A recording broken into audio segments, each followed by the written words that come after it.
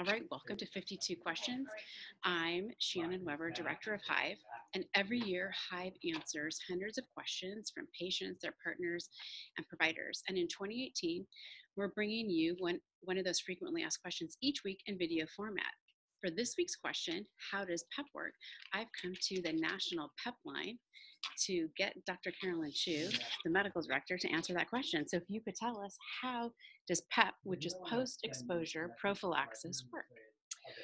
Well, a lot of what we know about PEP is mostly based on studies that were done a good while ago in non-human models. But what we think happens is that the HIV PEP medications really stop an early HIV infection from happening at the route of exposure.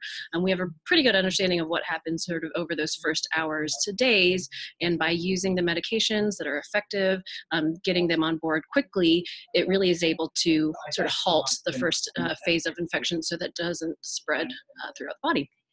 And are there any studies now that help us know? So you said this was old data from animal studies. Are there studies now that show us that PEP really does work? Sure. I mean, there's definitely been any number of studies done since the 90s looking at PEP, for example, for healthcare associated exposures. Lots of evidence showing that it definitely is effective if started soon. And from that, it makes sense to consider that PEP could be effective at preventing sexual transmission or transmission through shared needles. It's really hasn't been a huge leap of faith, and I think that's part of what we do on the PEPLine to let clinicians know when they ought to be talking with patients and clients about PEP. All right, great. Thanks for joining us. Join us again next week where we'll answer the question, when should I use PEP? Have a great week.